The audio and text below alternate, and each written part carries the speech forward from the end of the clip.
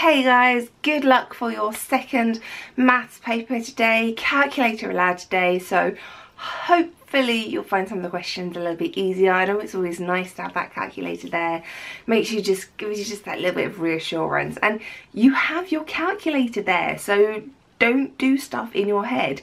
Do everything you can on the calculator, even if it is literally 1 + 1, because exam situations are stressful, exam situations are really hard, and you might make silly mistakes. So please use your calculator for everything.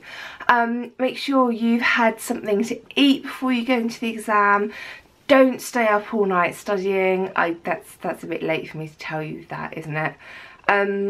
If you did stay up all night studying, don't drink loads of coffee and don't eat loads of sugar, because then you'll just have a massive crash in the middle of the exam, which will be really bad, so don't do that. Make sure you have some good long-lasting carbohydrates. Think of this as kind of like marathon training. I'm getting slightly off topic here, I'm getting wildly off topic here.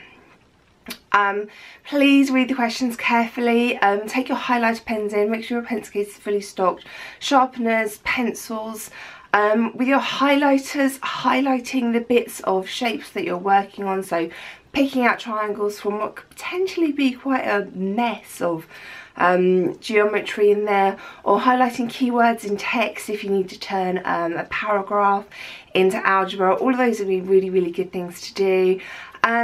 Good luck guys, we are so close to the end. We have like 2 weeks left and then you have the whole summer to enjoy yourself, so good luck. I will be sitting here with all of my fingers crossed, hoping that it all goes so well for you all.